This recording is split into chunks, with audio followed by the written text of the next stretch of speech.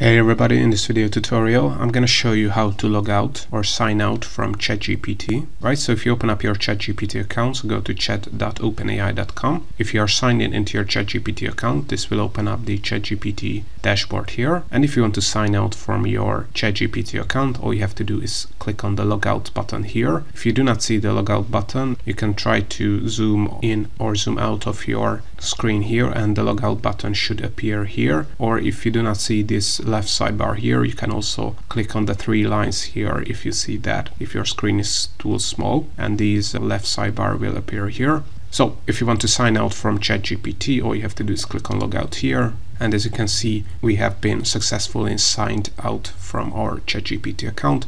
If you want to log back into your ChatGPT account, just click on login here and you're going to be able to log back into your ChatGPT account. So this is how to sign out from your ChatGPT profile.